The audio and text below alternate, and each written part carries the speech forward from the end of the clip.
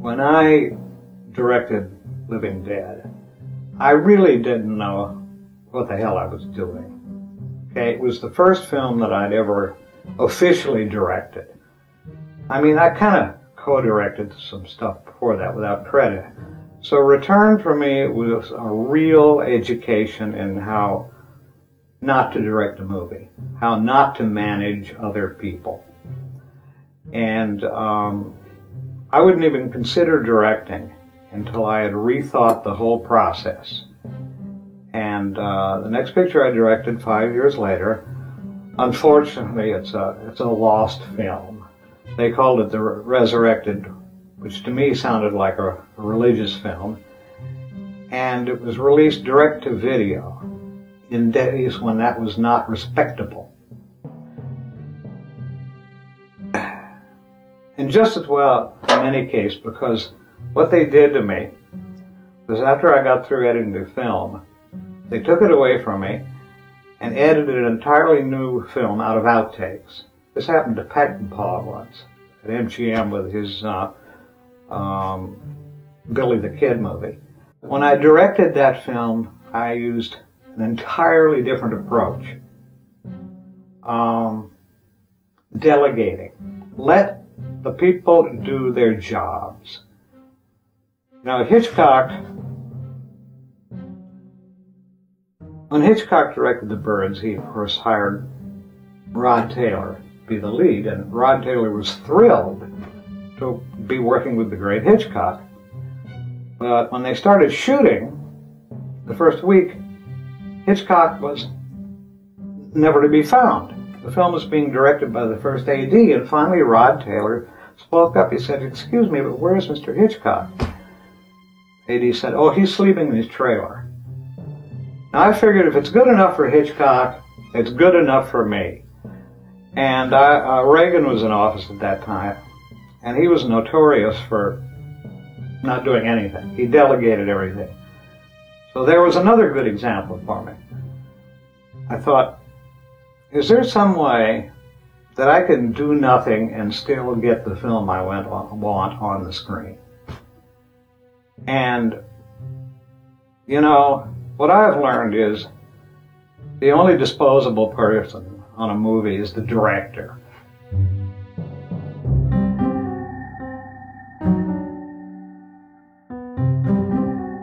Romero had years ago signed this big fat contract with his writer John Russo, giving Russo the right to write and sell and promote a screenplay with the title Return of the Living Dead.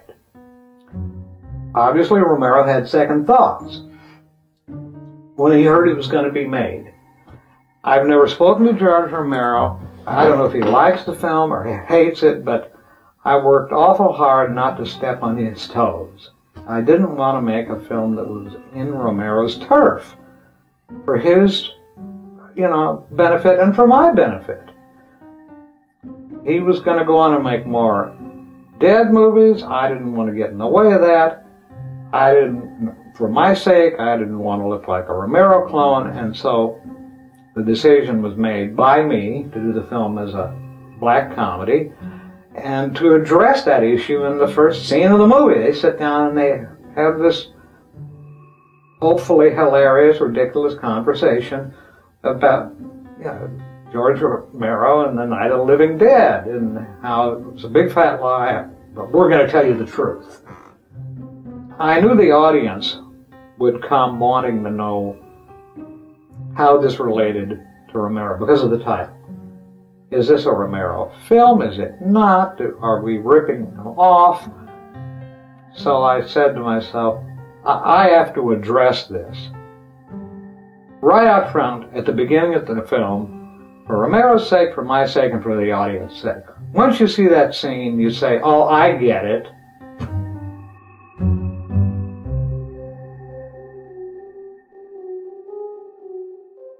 I videotaped those auditions, and I took them home, and I made my decision based not what I saw with my naked eye, but what I saw on my television screen at home. Some of the people showed up at the audition completely dressed as punks. And it actually got in my way, because all I could see was that costume. I wanted to see the performance. I didn't want to... my wardrobe people would supply the costume. So that didn't help. Those people who showed up dressed, overdressed like the character, it made it harder for me to judge their performance. And I had a couple of really good choices there. Some of those roles, I had, there was more than one good actor that showed up for it. And those were hard decisions.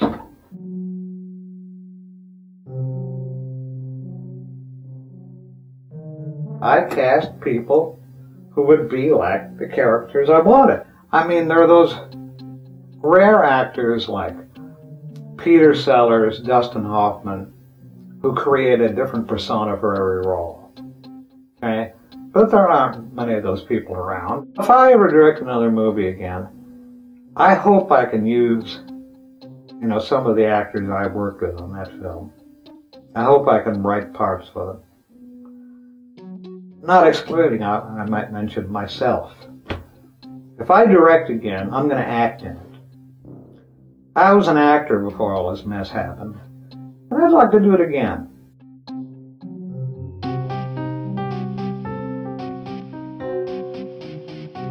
This was supposed to be a really eclectic group of kids. Not everyone the same. A bunch of bohemian kids, today you'd call them goth, and not bad kids. I mean, I was tired of seeing punks portrayed in movies and television as villains. I knew punks. They were the nicest people in the world. There was only one angry punk, and that was suicide.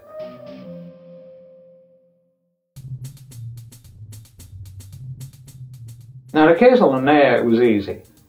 Everybody else that showed up was a lousy actress. First of all, she had to be willing to take her clothes off at the audition. I knew she had to be nude.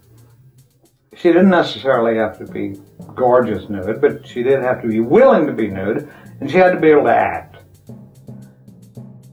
Of all the actors that showed up, the only one that could act was Linnea. And it turned out she also had a knockout body. More than I required, but I thought, well, I got it, I'm going to film it. There was a lot of discussion about a codpiece for her. That was more than a little embarrassing, but it had to be dealt with. And, the makeup guy, I stayed away from that session when the cast was made.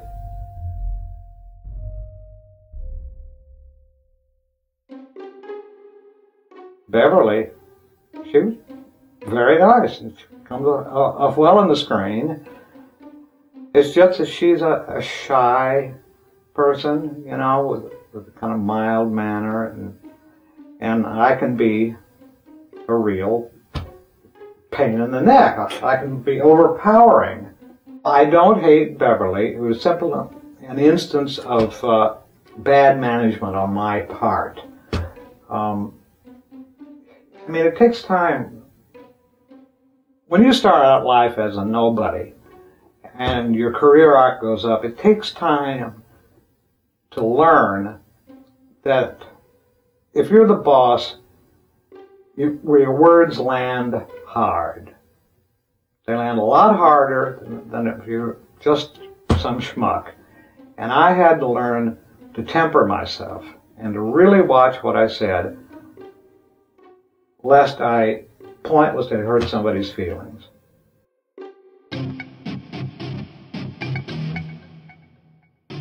Before I got married and had a kid, I had guns all over the house. I used to own 10 handguns. And I had them just laying around where I knew where they were, okay? I would have them laying on a shelf with a newspaper over it. Frankly, I was a little bit paranoid. And I was always afraid the Manson family were going to come in the window some night. and I wanted to always have a loaded gun within reach. Now, this is not altogether rational, and when I got married, I immediately got rid of all but one gun, because I didn't want my wife accidentally, reaching in to get her socks and shooting herself. I realized I couldn't live that way anymore if I had somebody living with me. When my son came along, I got rid of the last gun.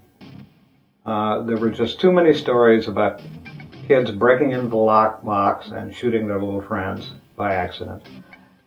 And to tell you the truth, once I was married and had Diane living with me,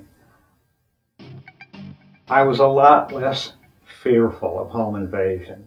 It isn't really rational. It just shows the arc what one's emotions and feelings might take over the course of a lifetime.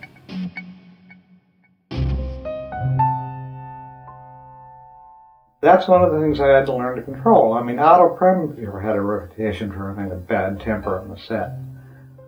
He got away with it, but I don't really respect that. I see that as a failing in me when I did blow my top. You're not supposed to handle people that way. You're supposed to handle them subtly. You can imagine that my stress level was pretty high, and in addition, I went to USC Film School, and in those days at least, the orientation was toward the auteur theory. The director was supposed to do everything. And when I started directing Living Dead, I assumed that was the case. And I ran around telling everybody how to do their job. And as a result of that, everybody hated me and I didn't get what I wanted anyway. So I had to revise my notions about how you direct a movie. And I do remember that there were times on that movie when I lost my temper. Now, there's no excuse for this. It just happened.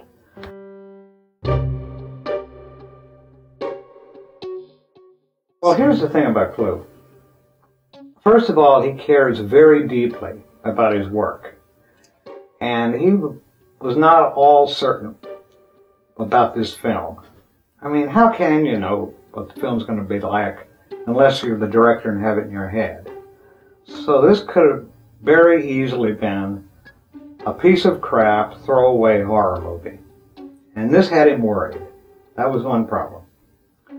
The other problem was he didn't get hired until the last minute.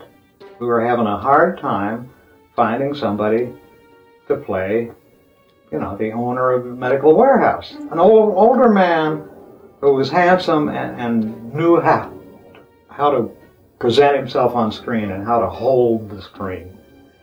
And we weren't paying much, and And so I didn't meet him until he walked on this set. Okay, the first night of shooting. Everybody else, as you will recall, I had a couple of weeks of rehearsal. All those scenes of you guys together yelling and screaming were, in fact, as you know, very carefully choreographed. People see the film, they think it's just a lot of yelling. Well, as you recall, once I had you guys together, I said, here are the specific words and phrasing I want to hear. Okay? You all marked it in your script. The rest, you can yell and scream at the same time, but be sure to let this word or phrase come through. So it was a lot of rehearsal. It was very beneficial. I was thrilled with the result on the screen. It looked just like what I wanted it to look like. It looked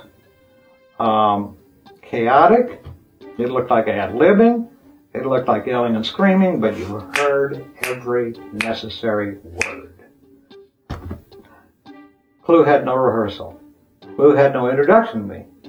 Clu had nothing. He walked cold onto the set, and it was a scene which was later in the movie, and it required a very high level of energy on the part of the actors, and Clu hadn't had a single opportunity to work up to the level that I needed.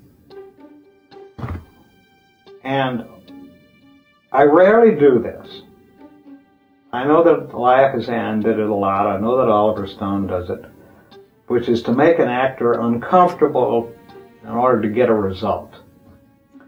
I needed Clu to get to the highest level of energy, because this is near the end of the film where everybody's driving around, smashing into things and running, and they needed him to get there instantly.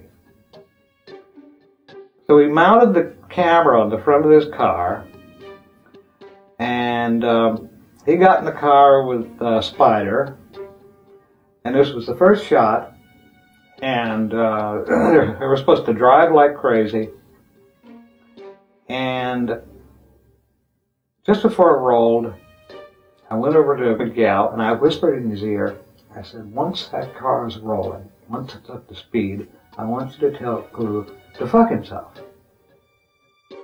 Okay?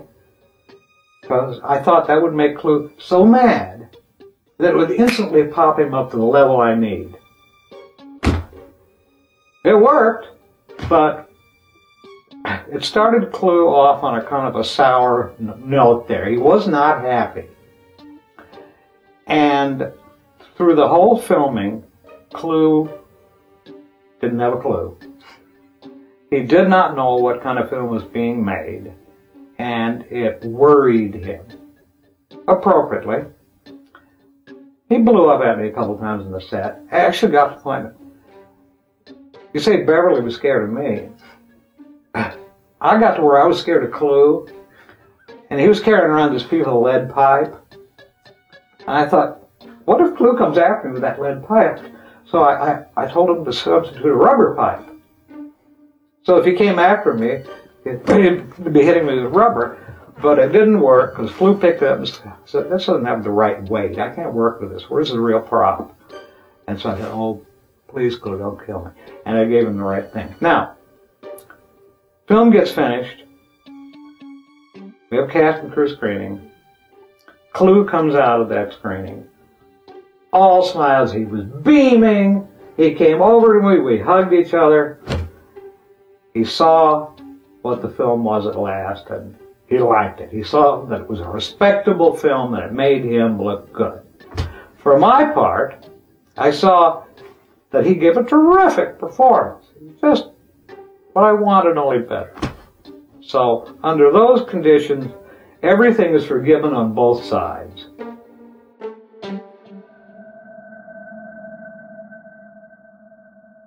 Tony came on the movie, again, with no time and no preparation. He had like maybe a week to create that half-woman corpse on the embalming table. That's no time at all to create an articulated dummy that looks good. And so I was just waiting for him to bring in this piece of half-finished crap. And when he brought that thing in and put it on the table, I nearly fell down and kissed his feet. That thing was so good.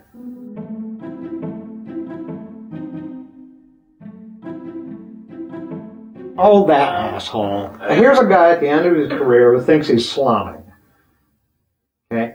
Now, directors of photography in general are, well, they're like surgeons. You know, they think they're God. And they don't like receiving direction from the director. Jules Renner considered himself a seasoned pro, and he considered me a jerk, a kid who didn't know what I was doing, and the film he thought was a piece of crap.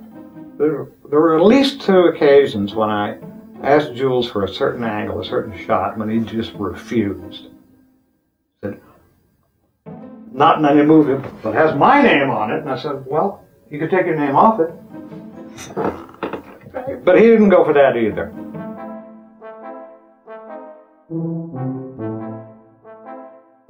I wasn't happy with the rubber skeleton that comes up out of the grave. The one that raises its head up and opens its mouth, where the singing begins. I wasn't pleased. Technically, I was not pleased with that skeleton.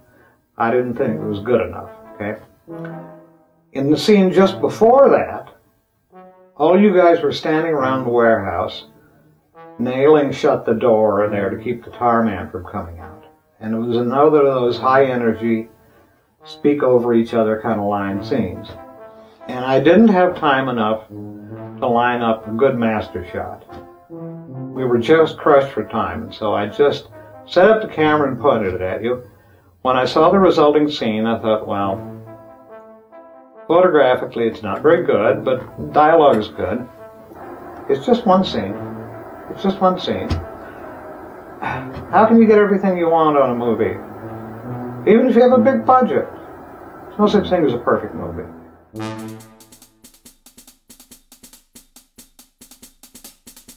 There were two types of music in that movie. There was dramatic underscore, which sounds basically conventional. And then there were the spot songs, which were hard rock punk songs. Okay? Those you were supposed to notice and hear and listen to. And the other stuff was simply supposed to play under in the background and, you know, move your emotions. Well, for the dramatic underscore, some guy in England was hired, and he had no time at all. And we got in a mail pouch from England. We got hours and hours of chaotic bits of music. He just sat down and ad-libbed a stretch of music, and then ad-libbed another and another and another, and we had this complete mess, which sort of sounded pretty good, except of course it wasn't synced to the film in any respect. So I turned to the poor old music editor. I said, look, I said, we've got to take the good pieces of this and you've got to put them where they belong in the movie and leave the rest of the stuff in the trash. I was really quite concerned about that until I heard the result, and I said, God damn, that works better than it has any right to work. The punk songs, Daly for some reason was obsessed on putting out a soundtrack album. He thought that because these were youth-oriented pop songs that he could make a bundle with an album. I didn't give a rat's ass about some fucking record album. I was making a movie. And so once again, there was no time. I didn't have the time or opportunity to audition or talk to any of the bands or any of the musicians. That per se wasn't John Daly's fault, it was time. A bunch of different songs, about 3 or 4 minutes or 5 minutes long, showed up from several local LA bands, and they must have been told something about the movie, because there are lyrics that relate to what's on the screen. So we just said, well, stick them where they sound best. And I wish I could be proud of myself, but I didn't have much to do with that music. But I am proud of the music, and I am proud of the groups, what they did.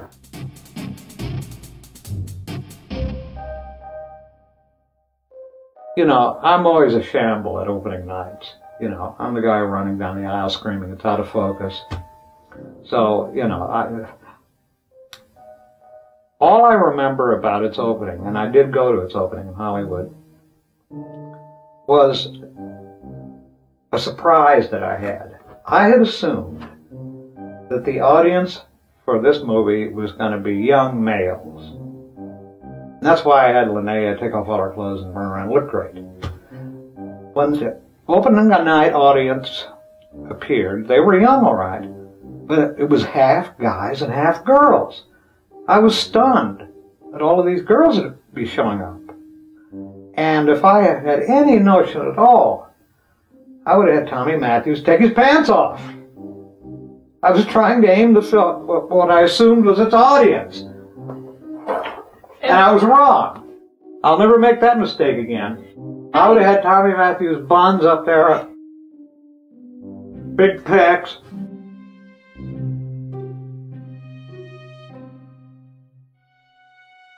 I was pretty dissatisfied with the film when it was first made. But over the years, I've come to develop a fondness for that film.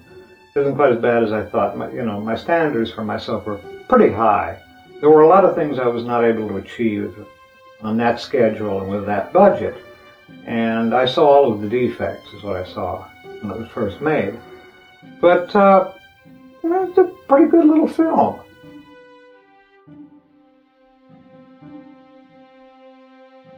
As for its legacy, there are two interesting things. One now is every time you see zombies depicted, they're always shouting brains, brains, brains. And the other is rather curious. You may recall at the beginning of the film, Jimmy Carran makes a crack about there being skeleton farms in India. Specifically, he says all skeletons come from India, all medical skeletons. And he said, I think there's a skeleton farm in India. Now, it was true that all skeletons were imported from India, but the crack about the skeleton farm was just a joke. However, about a year after Return was released, the government of India shut down all skeleton exportations. And it's been very difficult in the years since then for anybody, including medical schools, to buy a real, fresh skeleton. And just by accident, I may have hit a little closer to the truth than was comfortable. And the thought that that might have actually been truthful, that that might have been what was happening, is very disturbing to me. But if that was the case, and if that film did embarrass them into stopping that traffic in human death, then I'm happy. And in my work, I never set out to be to make a social statement. But sometimes you never know what's going to happen by accident.